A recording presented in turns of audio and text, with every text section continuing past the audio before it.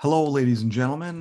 Matt Williamson back here with my guest, Antony Rotunno. And we've been talking a little bit about Peter Jackson's Get Back. This is the part 2 video.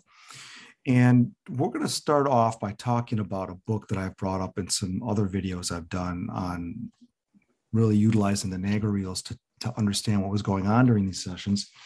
And that is this book here. It's called Get Back, the Unauthorized Chronicle of the Beatles' Let It Be Disaster.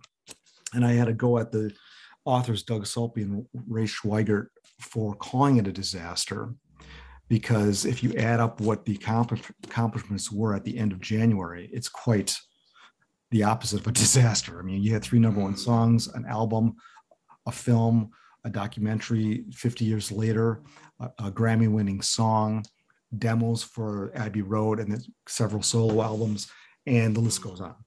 Yeah. So, Antony, tell me what you think about where this fits into the whole thing now, because it's still an incredibly important piece of work, and I highly recommend anybody get this book because it catalogs the sessions wonderfully in print. Well, first of all, apologies to Mr. Schweighardt, because I've been calling this a Doug Sulpy book for about the last 4 years, purely because his name is so much easier to say. So let me just say that first. I'll call it the Schweighardt Sulpy book from now on. Okay, Schweighardt Sulpy book. All right. Well, I got that book.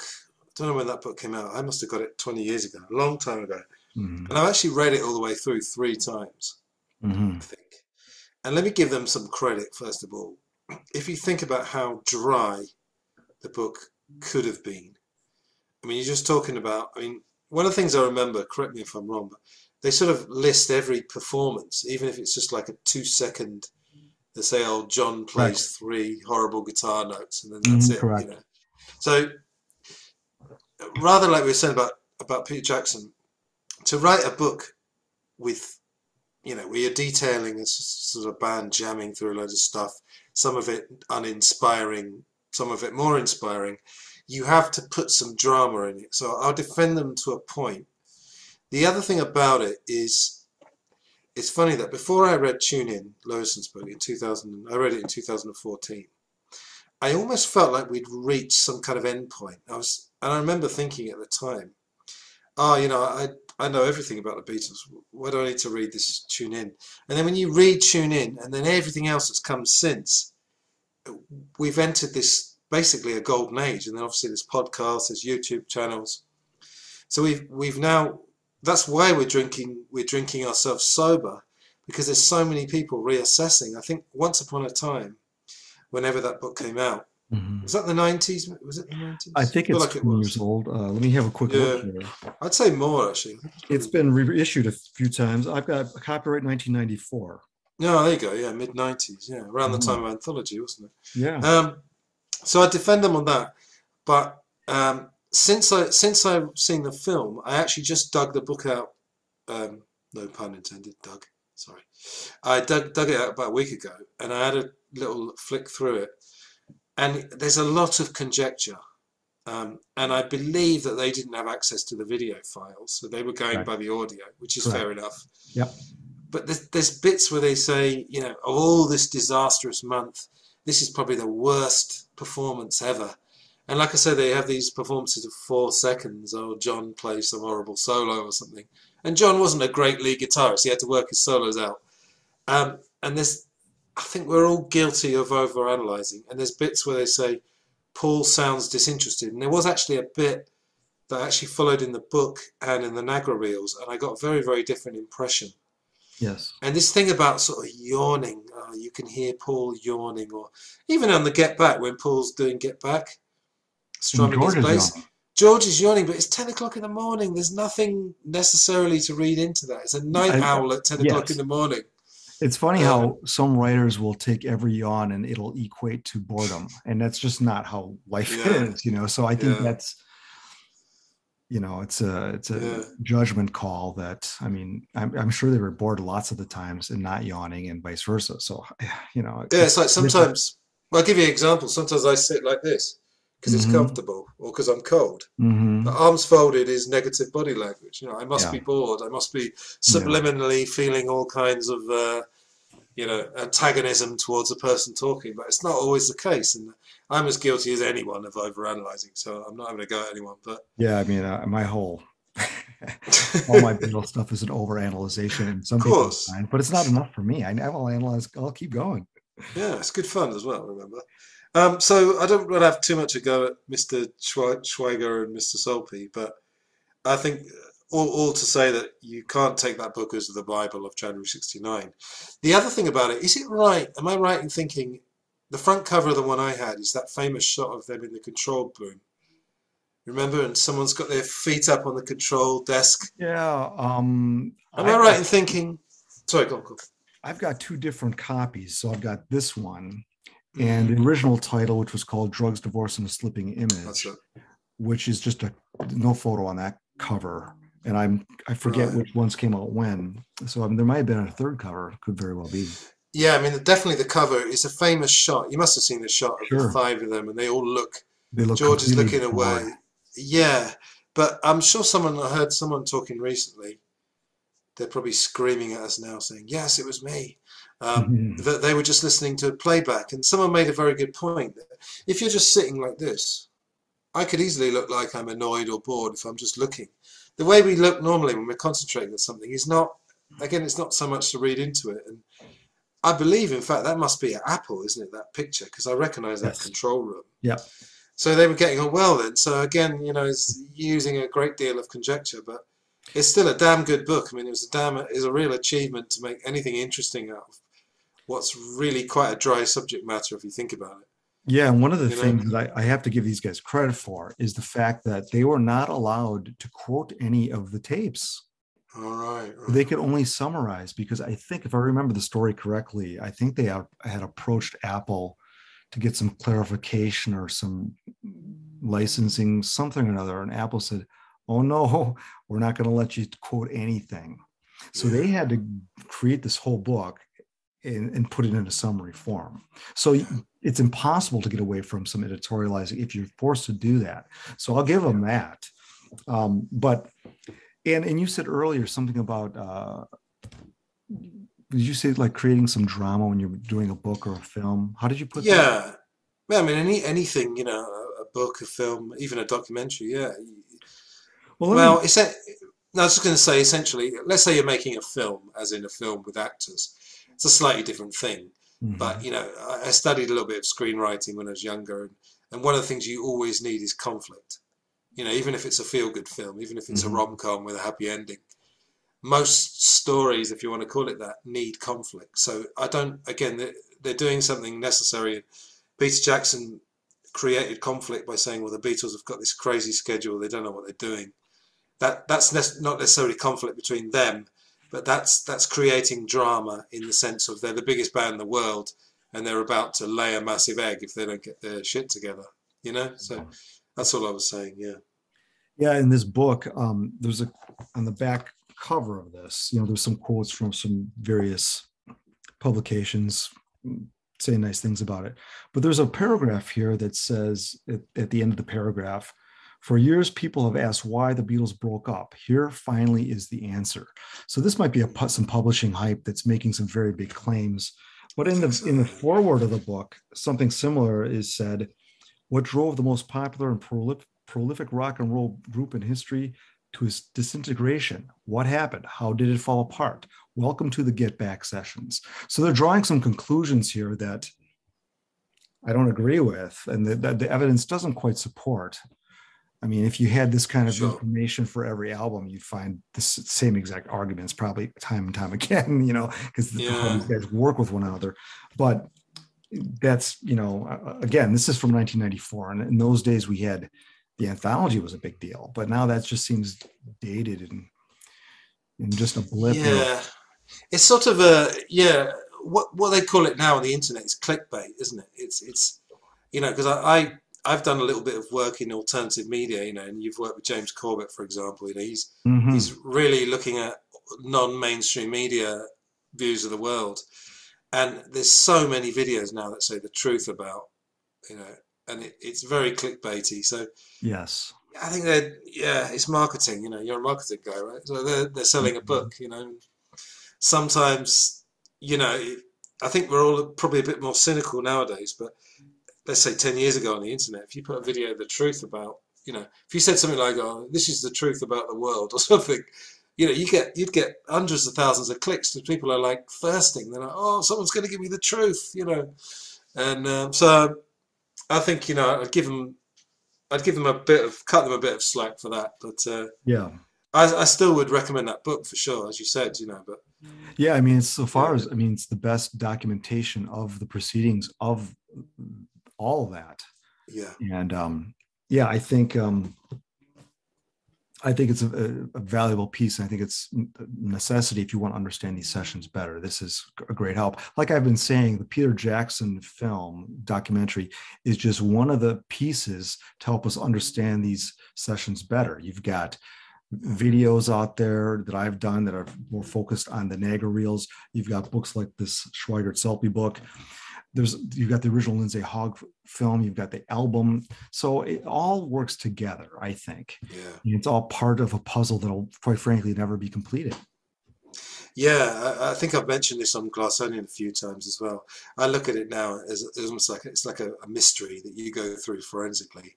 Yes. And the fun of it for me is that I'll probably spend the rest of my life. I don't spend too much time on it, but for the rest of my life, I'll probably be, we'll be picking up bits of evidence from that month, and it's absolutely fascinating. Yeah. And one of the things of it is that most of it is audio. Yeah. We've got lots of video now, which is absolutely great. I love it, but I was when I was a kid, if I could just say this. Obviously, I watched TV like anyone else, but I grew up fascinated by radio, as my mother's always been fascinated by radio as well. So I like that mystery element of audio, where you have no idea, like you can't see the body language, you can't see this. So I enjoy that. I enjoy the mystery part, and I think it would almost be boring if we finally knew the truth. Then Paul McCartney even said this once. I remember listening to a radio special. He said, "If you knew the meaning of life, what would be the point of getting up tomorrow?" It's a really cool quote. Good point. That's a good point. Yeah, so I really enjoy that. Yeah, I love that mystery element. And I think January '69 of all the Beatles things has become probably my favourite thing to study. Yes, because we've got so much of it, but it's so elusive at the same time. It is elusive. That's a good point. Good point. And, yes. Yeah. Well, let's move on to the next thing. Another topic that's quite elusive, and that is John Lennon and the drug use during this time, because much conjecture has been made. We got to see some things firsthand, and you've talked about this on Glass Onion. We've talked about it when discussing the Joe Gooden book called Riding So High. What did you take away from John's drug use or alleged drug use during these 30 days in January after seeing the Peter Jackson film? Yeah, this is very interesting for me because it's a topic we've covered a lot on my podcast. Well, first of all, I think, again, as much as we can debunk things, and this has obviously opened up more questions than answers, but it's, the idea that he's just strung out on heroin for the whole of January is clearly not true. However, the second time I watched Get Back, I don't know if you noticed this, but there's a point where he actually asks someone for some pep pills, which is essentially speed, which is what they're taking in Hamburg. And I think as time has gone on, again, people who study the Beatles, we've kind of lost this more innocent view that you generally start with, the mainstream view. And I think most people would agree that Beatlemania, for example, was fueled a lot by speed, uppers. And we know that there was going around, with the Who and the whole mod scene and all that. Oh yeah. Because people say, "Oh, how did the Beatles get all that energy?" And I'm not saying they didn't have a lot of energy, but there's something at play. And what I noticed the second time I watched it, I followed John, obviously because I have something of a special interest in him. And I think he was high most of the time, to be perfectly honest.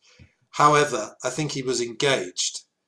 So I think maybe, he was doing a little bit of uppers and maybe smoked a joint here and there. He was obviously doing heroin. He has one big night, that he comes back on the 14th, and we know all about the two junkies thing. And yes, the bit where he's saying to Paul and George, "Oh, sorry I'm late. I was stoned and watching films last night." He's just talking to them like, they almost like, does he remember there's a camera? And he doesn't care after a while. He's just, he And wants to tell his mates what he was up to. And, yeah, I think mm, John says, yeah, basically I was up partying or having some kind of party, knowing it was some kind of drug, yeah, using drugs. And McCartney says, Mr. Lennon, do we have to yeah, wear this publicly? I thought that was really fun. exactly.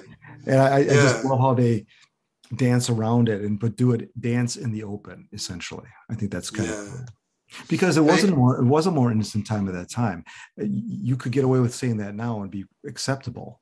mm. Back then, you had to dance around it. And they were about the best dancers there were. Yeah, yeah. But yeah, I suppose with the clarity of this picture, I was looking at John Lennon. I was thinking, he doesn't really look too healthy. He's very pale.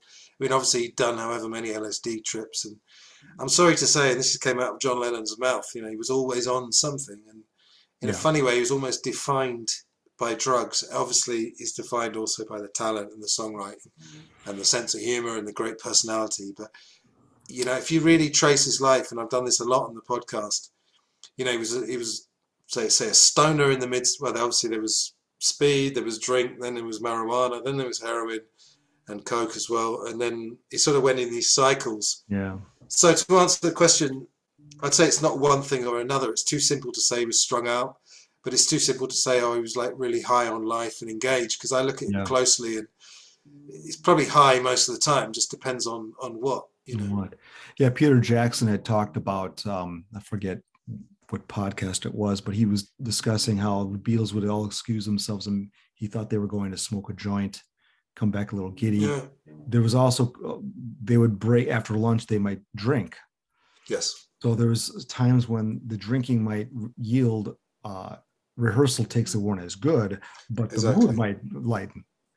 So it's a give Exactly. and take, you know. So I always find it interesting how, with regard to rock stars, because we've got rock and roll really since the mid 50s till the present time, Mm. how some people's view of drugs are wholly negative and some are wholly positive. In other words, I think both of those are wrong. But some people who want to glorify the drugs and say, well, it's so good and look at all this great music, they're attributing to the drugs. Now, Mm-hmm. in the case of Get Back, I agree. I think Lennon was clearly not healthy. I mean, there's days where he came, his hair was not washed. You could tell, and you can tell when it was washed. Yeah. And he made a joke about it, something about wearing the same clothes to maintain film continuity, which I thought was Yeah. That hilarious. was really funny. Yeah, it was great. And so he's the guy is aware. He knows what he's doing and just doesn't care, just doing it anyway. Yeah. But there's times when he clearly is the leader of the band. I don't know how high one would be in doing that, but I mean, there's times near the end in the Apple portion, he is the bona fide de facto leader of that band, and Paul knows it. He even says it. You're the boss, and that happened. That's probably still right up to this day, even though we lost him 40 some years ago. And and you can still be the boss and be high, but I think. Yeah, I think the truth is somewhere in the middle, and it didn't seem. There's times when it may have taken away from the proceedings, particularly at Twickenham when they were less productive. They could have used that leadership far more, because to put it on Paul's shoulders is not fair. There's no I mean, George Martin there, you know. yeah, I mean, I think a lot of it. The problem is with drugs. A lot of it is like the media representation of it. Yeah, Where you'll have legislators who've never smoked a joint or done anything in their life, judging people for taking drugs and not looking at the reasons why, etc. But I won't get into that now. But yeah, to say that I'm somewhere in the middle as well. I mean, when I was young, I had LSD experiences, mushrooms and things, and the experience you can gain if you're kind of looking for it. mm-hmm. I mean, you can do hallucinogens and just giggle for 10 hours and have a great time. That's fine. But if you're the kind of person who is looking a little bit deeper, is trying to sort of squeegee their third eye, as Bill Hicks used to say, something like LSD, that is going to change your songwriting. Obviously it's not going to create Lucy in the Sky with Diamonds or I Am the Walrus, but I think John Lennon used drugs for various reasons. He probably used pep pills to get him up in the morning, and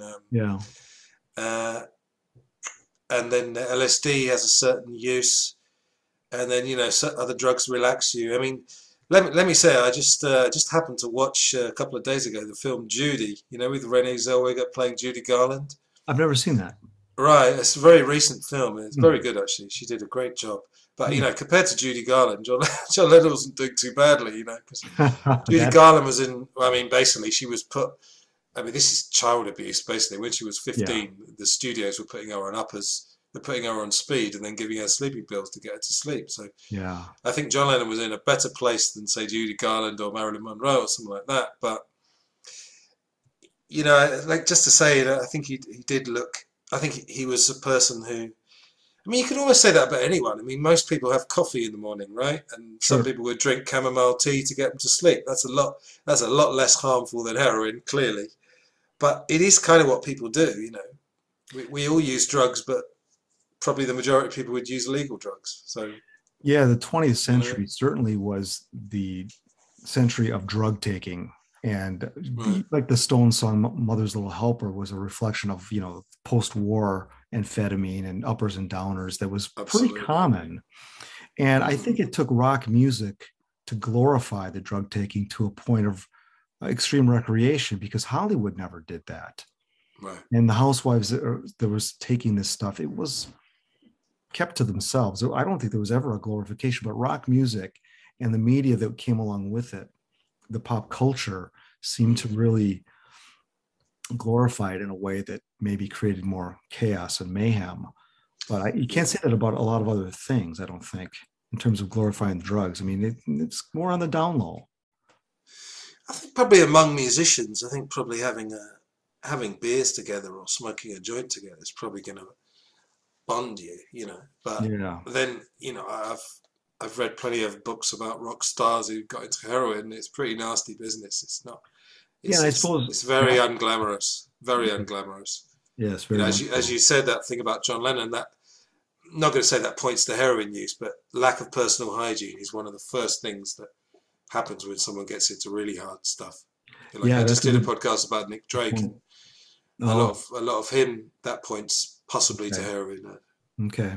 Don't tell his Yeah. family though; they don't like that. But yeah, but to say John was definitely more engaged, and when you say he's a leader, I think he I think he had the choice of being the leader because he was, although Ringo was the oldest of those three, the creative brothers, let's say the three. I think Paul and George did look up to him, but I Yeah. think Paul just seemed to have more energy at that time. He probably was, perhaps he was more kind of comfortable with getting up early in the morning. It might even be something as silly as that. He was perhaps more of an early bird. Who Yeah. knows? But And uh, yeah, mm, to add to that, I would also say where John, when he wasn't being the leader and a leader was needed and Paul was flailing, mm, and Ringo kind of had his place as a silent leader of sorts. yeah, This was an opportunity for George to step up and fill that vacuum, and he didn't really do that. Obviously, he had things in his personal life going on, but yeah, maybe I'm suggesting, as I hear myself say this, that maybe George Harrison wasn't a leader, and that's why the yeah, role he had in the Beatles was what it was, and felt that obviously as he grew as a songwriter, not being a leader harmed him maybe more than his songwriting skills. Or, I mean, I think that's maybe one of the reasons why he struggled is because he wasn't a leader. yeah. I would say that for sure. Yeah, I mean, when he didn't tour much, but '74 we know didn't go so well, and even 1992, and even Bangladesh as well. I think he was lucky, or he chose, for all things was past and Bangladesh, he chose people that kind of loved him or really liked him, and they were kind of people like Billy Preston. I mean, we knew that already, but Mm-hmm. he's such a great guy to have around because he's got tons of positive energy, and he just seems like I mean, to be honest, if you look into Billy Preston's life, he had a bit of some dark stuff going on Oh later. yes. But at that point, that sort of late '60s, early '70s, I think George surrounded himself with some good people who sort of liked him and everything. But Yeah. yeah, it doesn't strike me. It doesn't strike me as a leader. So you sort of start to think, what would he have really liked in the Beatles? And I think what he liked was that, as I said, those periods I was saying earlier, where the three of them are working on songs, and they're kind of leaving their ego at the door and saying, I think he just wanted a three-way partnership. And I think he did. And I think he didn't get it mm, from a composing a royalty standpoint, which is a shame. You know, God, how would have that band, if Lennon and McCartney weren't so prolific so quickly, could there have been a four-way writing credit? That would have changed everything. But maybe it would have been worse, because if you got Lennon and McCartney doing most of the heavy lifting, and well, Ringo's getting a full quarter and he's not writing any, you know, so I mean, who's to say? I mean, Matt, how many groups have broken up over songwriting credits? I mean, it's happened. Every one of them, except the Rolling Stones. Well, arguably they did split up a couple of times. Yeah, Wyman quit in the '90s, I think. But yeah, because I mean, Wyman wrote the Jumpy Jack Flash lick. Just to he give did. You one example. He wrote the lick and got no credit. Yeah, and Brian Jones wrote some of nothing on the label. Exactly. Yeah. So I think to answer your question, I think it was they just decided on that for simplicity. You know, Lennon McCartney. Yeah. Should we get George in? Maybe not. You know. Yeah, I think, like I said, they were prolific so early, and one of the things that Mark Lewison uncovered was some contractual stuff that Brian Epstein managed Lennon and McCartney separately as songwriters. There was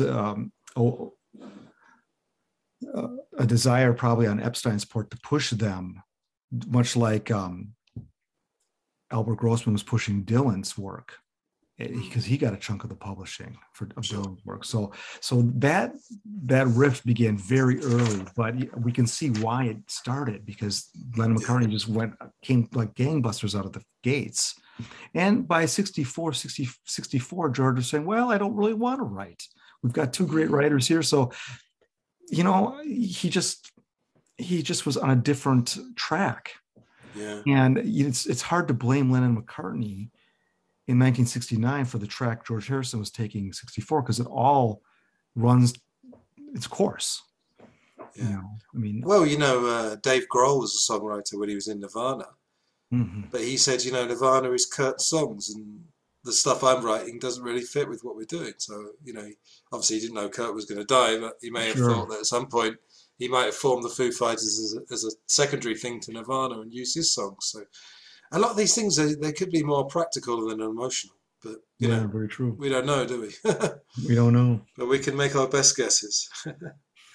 Well, let's move on to the next point here. This was another topic from the Get Back film, and talking about the cinematic filmmaking that Jackson utilized to, I think, as you mentioned earlier, to create drama. And this is what filmmakers do. This is their job. And I don't often like to see people hold it against Jackson, but where were you going with your initial thought on this? No, I thought he pitched it just about right. You know, I mean, I guess the examples, the bit where Paul says, and then there were two, and then he's kind of tearing up. I mean, it was an incredible moment to see Paul McCartney, you know, that vulnerable, let's say. And I had this funny thing when I was watching him, and I was saying this to the Two Legs guys. He suddenly looked like the teenage Paul McCartney. He looked like the Hamburg Paul McCartney, just with a beard. There's something in his eyes. He looked like a kind of a lost child. Yeah, I'm sure a million people have said that, but like I say, I've been purposely not reading I haven't heard reviews that. And things. I haven't heard it quite put that way, but I can see your point. Yeah, you probably felt very alone at that moment, or it was like, dude, this is gonna fall apart. this is not going well. Yeah, and I mean, it's another argument for Paul isn't dead as well, which for later, I know. Yeah, if you look at the pictures of Paul in Hamburg and then compare it with that, there's something in the eyes. Yeah, he just looked. It's almost like the beard and everything was covering what was really going on. Yeah, I mean, that was a great moment. That's a cinematic moment. And the fact that, you know, John did appear an hour later or whatever, or he talked to me on the phone like 2 minutes later, it doesn't really matter because it's a moment, you know. And as you said, you know, they signed Peter Jackson, for God's sake, who is a filmmaker, who, you know, who made Lord of the Rings. I mean, that's not realistic, is it? So, but it would be foolish to tie Jackson's hands to tell him to not use that you wouldn't do that. I mean, and then the thing I've brought up on some other topics in discussing this film was the fact that having listened to all the Niagara reels gives you some wonderful information that if you don't listen to that, people don't have to add to whatever narrative. But to have the film to go with it, my goodness, what is told by seeing it. You can't see McCartney tearing up from hearing the Niagara reels. Can't do it. Exactly. And there's a lot of those moments that I noticed for me personally where I'm like, wow, the seeing is believing. But So he didn't overdo it. But he didn't overdo it. That's to his yeah, credit. I There don't think weren't he did too many either. of those. I thought the "Isn't It a Pity" was fantastic. Playing George's, It was and appropriate. I find more and more. I prefer his stripped down versions to the ones on All Things Must Pass.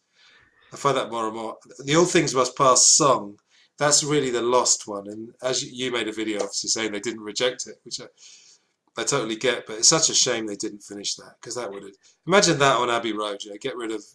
I don't rag on Maxwell as much as some people, but I still could say you could take out Maxwell or O'Darling and stick All Things Must Pass, and Abbey Completely Road's agree. even greater. But Completely so I agree. like that, and I mentioned earlier in the first part Heather's reaction to Yoko. I mean, that's brilliant. Who cares if that wasn't her reaction? We're never going to know, are we? Well, I think that was also comic relief. I mean, we have with the Beatles giving comic relief. It's really nice to have Heather, such an innocent person, Brilliant, giving brilliant. that was so great, and because Yeah, it be the innocence gives it that much more credibility, of as opposed course. to a joke maybe told by Michael Lindsay Hogg. You know, Yeah. And my I've heard favourite quite a moment, few. and my favourite feel-good moment, and again, this shows how wonderful Ringo is. It's actually in the original Let It Be film. You can look at it on YouTube, a 5-second clip when Heather bangs the drum, the Yes, cymbal, and Ringo goes, and she yeah, goes, ah! Such a great moment, because Ringo is already a father. He's obviously good with kids. Paul was good with kids as well. hmm So yeah, you're right. I mean, he put in yeah, those light moments. and even John is fooling around with her a little bit, and it's just it made them more human, and to Yeah. utilize that I thought was good good filmmaking. Yeah, and imagine poor old Julian as well watching that. I mean, he's already seen, Magical Mystery Tour when John's playing with the kid and he's blowing up Yeah, the balloons. And John's like brilliant with her. He's like the yeah, coolest dad ever. And I'm sure he was good with Sean. So poor old Julian, he's thinking, God, he's good with everyone except me, it seems. But yeah. yeah, I think he pitched it right. What about the Krishnas as well? Well, that Um, was also good to see because you don't hear the Christians talking, and the jokes. We'll talk about this later, but the constant throughout all that month, the constant referring back to the earlier history. yeah, Who's that little man over there? Oh, I don't know, but he's very clean, isn't he? that's brilliant. Who's It that was little like old man? it Love was it. almost not quite nonstop that, but every day you get some of that, and it's really that to me is. And I don't think they weren't doing it for the cameras. I think that's just how they talk with one another. Yeah, that's what I mean. It's like a reality show because it's almost like they're in the Big Brother house.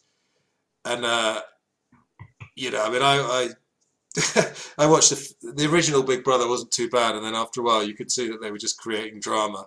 Mm-hmm. But the original conceit of that, this sort of reality TV, which is not Mm-hmm. quite real, but there must be a point where you, over a course of a day, you do forget about the camera now and again. Yeah, Or with the Beatles, they probably thought, well, we've had cameras on us for the last 10 years. What's the bloody difference? They've yeah, had very someone true. poking a camera at them every day of their life. So, who cares? And, Yeah, I you mean, know, and there clearly were moments when they said they knew. There were moments when they let the audience know that they knew the cameras were on and they were pulling punches. And then there's mm, one great moment. It's when Paul and George have the argument. So Lindsay Hogg has got the camera perched above, looking down on them. This is just great camera work. mm, And McCartney stops himself from it escalating. And he gets up out of his chair and starts yeah, paces toward John. And John goes, forget about candid camera. yeah, In essence, saying, go, Paul, say what you need to say. yeah, And he did. And then George responded. It all blew over. But that to me was a great moment. And I heard that on the Naga reels, but I didn't see the body movement. And mm, the body language is so wonderful to see.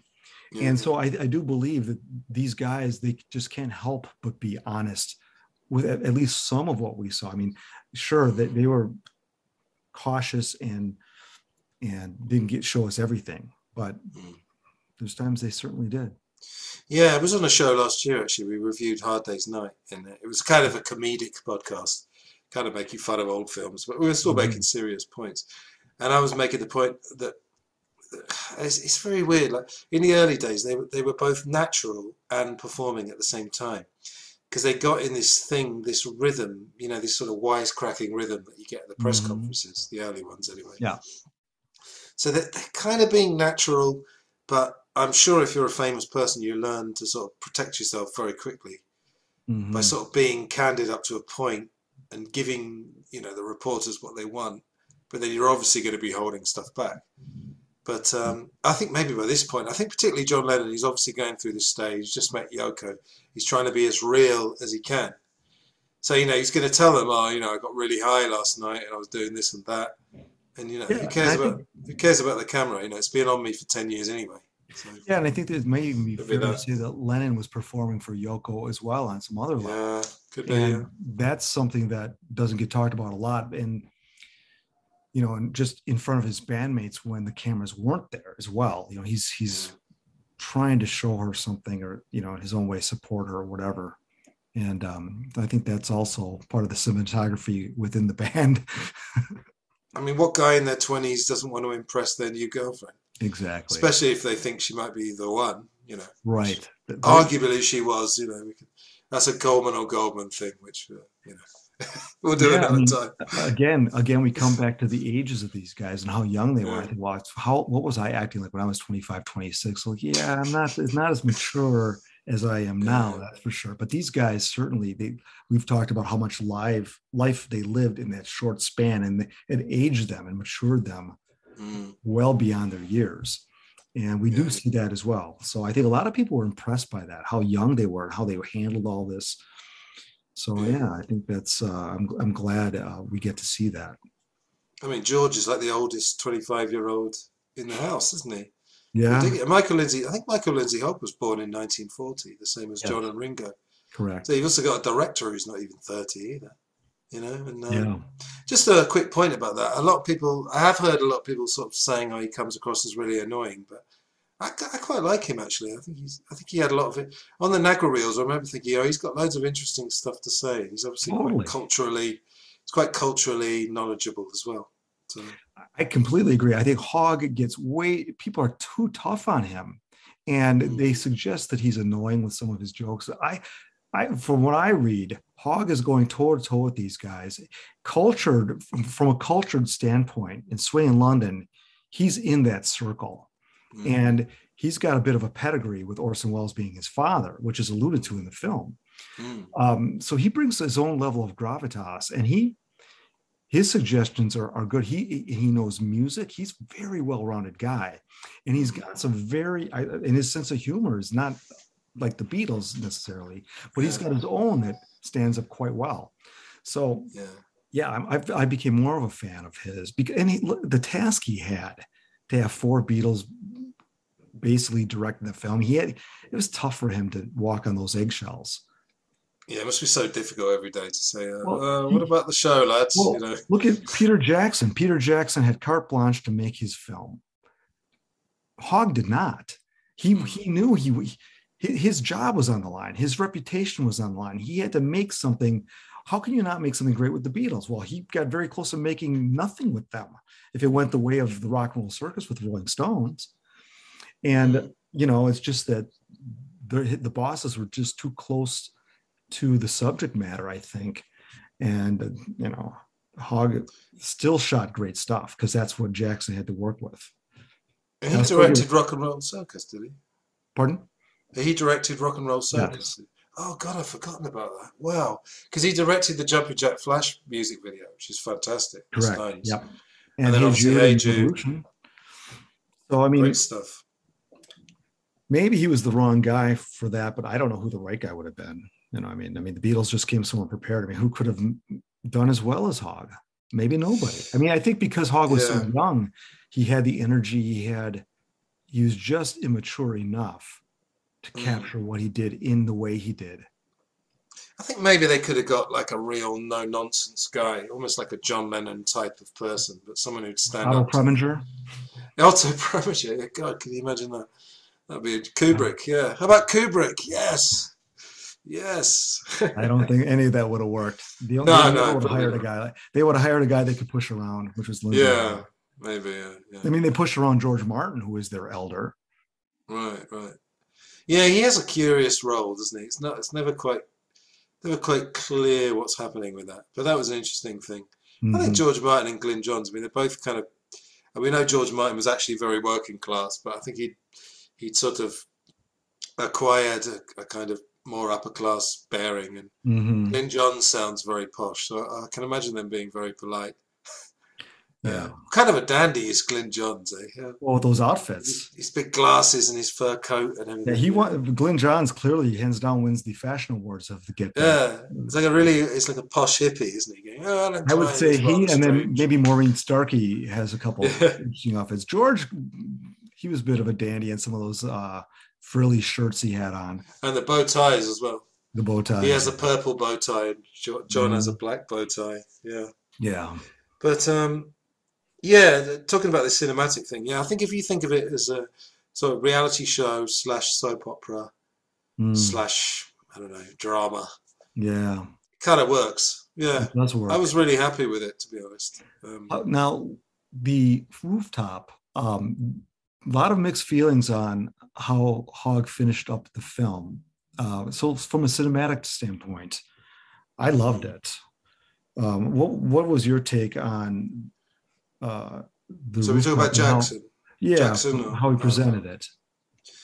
I think if we didn't have the Let It Be film, we might feel like we've missed out a bit, perhaps, because by having that split screen and cutting between two things, you're not getting the whole thing, in a sense. Correct. But because the Let It Be film had already covered it so well anyway, and from what I remember of the Let It Be film, it was pretty much just straight, wasn't it? The camera was in front of them. Yeah. With a few close-ups here and there, obviously. Some low shots. Some guy on his back. Hogg used some good shots. And let me just interject here. Those 60 hours everybody wants to see would include all the takes of all 10 cameras being used at the rooftop concert. Right. So good luck with that, people. I'd watch it, though. I would too, but just once. I would watch it too, but I think they're expecting to get some enlightening thing that Peter Jackson is not showing us and keeping us from the truth. Right. So you think he pretty much in 8 hours, he probably gave us the highlights we needed, would you say? I do. I think he could have probably done it in 6 hours, but that's not to say we may have lost out on some little tidbits and anecdotal things here and there, which we always love. And you can go ahead. To answer your question, having the sort of more straight rooftop gig in Let It Be already, then I was fine with having, because now we've got two. I don't really say either or, because I thought the rooftop was arguably the best moment of the original film. Oh yeah. I thought the rooftop was amazing, and I actually found it quite moving, because you realise, you notice when John is hope he passed the audition, and we didn't see before, when it's right on him, you see him sort of hugging his guitar to his chest, which is kind of what performers do, to say goodbye, everybody, hope you enjoyed the show. And then within 20 seconds, 30 seconds, they're pretty much all gone. Partly because it's cold, probably. Again, we don't want to read too much into it. It's bloody freezing. So as soon as it's over, George is well out the door and Billy's out the door, and within a minute they've all gone. And I found the rooftop almost like a magical 45 minutes, because we know everything that happened afterwards. And again, I was saying to you earlier, I don't know if it was off mic or on mic, but there were good moments. The Ballad of John Yoko, and they're probably relatively happy during Abbey Road. But I think, really, to be perfectly honest, I think when all the Klein and Eastman stuff started, that was really when the rot set in. So I think the rooftop was a glorious 45 minutes of performance and brotherhood, and I absolutely loved it.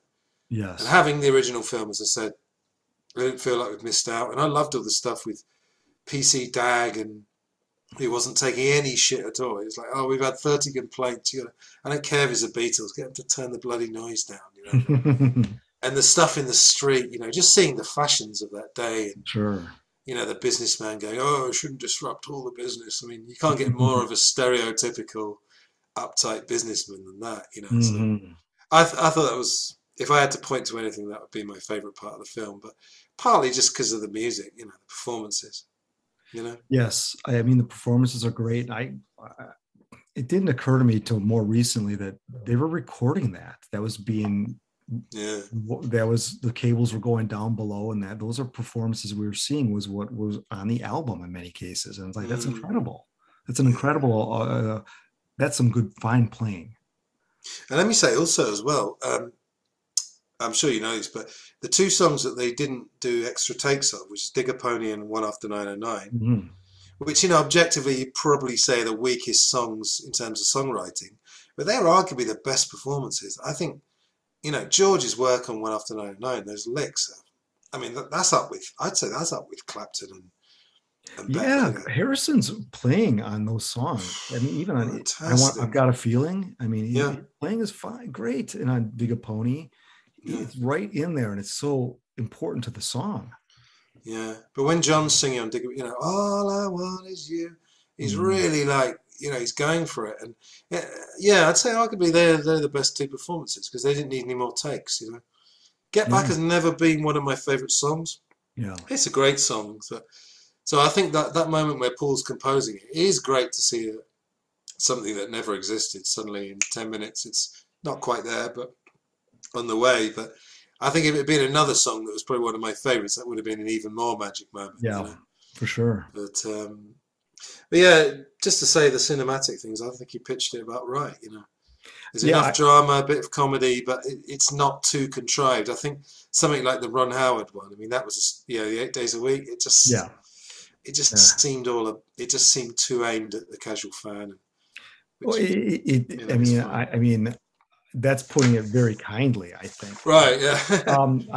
Maybe we'll talk about that in another video. Have a nice little field day with old Ron Howard's film. But Yeah. the Rooftop for me and Get Back from a cinematic standpoint, I thought was fantastic. I love the split screens. I mean, talk about efficient filmmaking, efficient storytelling, and utilizing all the 10 cameras that were being used at the time. I thought was great. Now, I can't help but be slightly affected by the feedback I get from people who watch my channel here. And there was, you know, a good number of people felt jobbed that, oh, we didn't see the performances of Let It Be, Long Winding Road, and Two of Us the following day or so. We didn't see full performances on the Rooftop. And like you said, we do have the original Let It Be film. I don't know. I didn't feel shortchanged by that. I don't need to see every little. I mean, it would be, if you did see the entire Rooftop, it would be edited. So it's not like you're going to see every camera angle. I mean, at some point you got to say enough is enough, or good enough is good enough. And for me, I thought Jackson hit it out of the park. Now, to show the recordings of Long and Winding Road and Let It Be over the credits, I mean, he had to bring this thing in for a landing at some point. You had to end it at some point. He could have gone. I mean, his original cut was 18 hours. Yeah. So, I mean, I was okay with it. But again, remember, we've got them from the original film. Okay, they're not in the best quality, but you know, I'm sure that I feel like we're probably going to get a cleaned up Let It Be. I think that's so. Then we're sorted, you know. We'll have the Rooftop. We'll have those three, and between the two of them, I'm sure rabid fans like us would snap up both. You know, bring out a big DVD. I'm there, you know. Yeah. And then we got the complete set. Yeah, you know, I did when I watched it. I was thinking, oh, you know, perhaps they could have had longer performances, but like you say, if they're already out there in the world, then he's almost, I think Jackson's almost filling in the gaps of the Hogg film rather than repeating it, you know? Yes. I think, which is a good thing to do. Good point, yeah. I mean, we knew how it was going to end, and it was still fascinating. Yeah. So, you know, ends with the Rooftop. It was great. So, but also the other thing was those guys on the other roof heckling. I mean, heckling in a nice way. You know, they say rock and roll, and John says same to you, and stuff like that, and Paul's sort of waving over to them, and it's very Ruttles in a funny way. Yeah, it was with the cops and everything. It was very Ruttles-like, and then people lying to him. Oh, I don't know. I don't know where they are. I don't know where that's coming from. You know, it was very Ruttles-like. Yeah. Do you notice when Paul first saw the policeman and then just went like woo into the mic? He knew that it was going to help the ending. Exactly. Yeah. That's it. Yeah, my friend pointed that out to me. That was hilarious. Yeah. And the shots of Yoko that again were in Let It Be, and as you said, this weirdly impassive sort of. She's got this ability to, you know. I mean, some people would point to drugs. I don't think it was that really. I think it's just she's got this amazing ability to just sort of sit for hours with one expression, and you can see she's really got no interest in the music, which is fair enough. Although she did do some pretty good rock and roll. She became like a rock and roll granny, you know, when she was in her 60s, and She had a Yeah. band with Sean, and I actually liked quite a lot of her rock and roll. I mean, I liked the album she made. Shit, I can't remember. I like it so much I can't remember. Approximately Infinite Universe and Yeah. Feeling the Space. It's good rock and roll, you know. So Yeah, some of that is quite, her early 70s stuff is good. I mean, it's worthwhile for sure. yeah, people forget that she made 5 or 6 albums on Apple, and she wrote most of them. So she wrote single-handedly 5, 6 albums. People You don't know, realize that she was outperforming her husband in yeah, quantity and in some cases perhaps quality too. sure, yeah. And that's another topic for another video, but I think that's a fair comment. You know, she had some chops.